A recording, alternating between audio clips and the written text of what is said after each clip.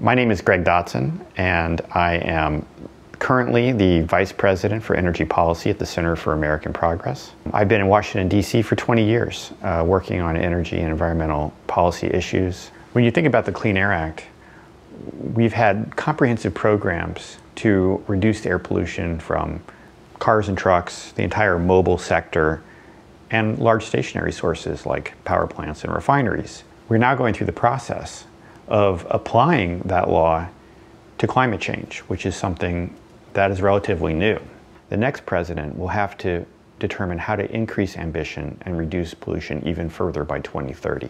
Just a few years ago, I went and climbed the Grand Teton and was stunned, just how warm it was and how disconnected that felt from my historic frame of reference. These are really serious impacts, and if we can play a role in avoiding them or making them less severe going forward, that's something we have to do. We need people thinking about this in solid analytical ways and taking action in our city councils, in our state legislatures, in our Congress, in our courts. And I think that's a really critical role for the next generation of lawyers. There's going to be tremendous opportunities to work in this field, and more importantly, there's going to be tremendous responsibility to work in this field. Over the last 20 years, we've seen tremendous progress as far as offering solutions to climate change.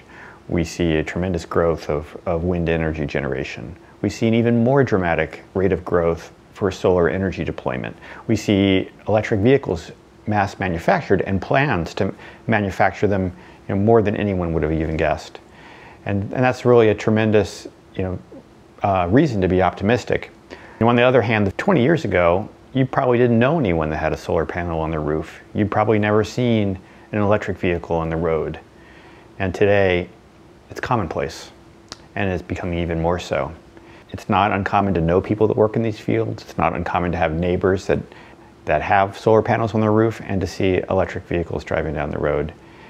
And that offers, to me, it's a symbol of hope that we have the tools we need if we can just get the policies in place to make sure that they're adopted at the rate they need to be adopted. One thing that's great about having gone to the University of Oregon School of Law, are the people I went to school with are now also engaged in making a difference in the environment. So when I had the opportunity to return to the University of Oregon School of Law, I couldn't say no.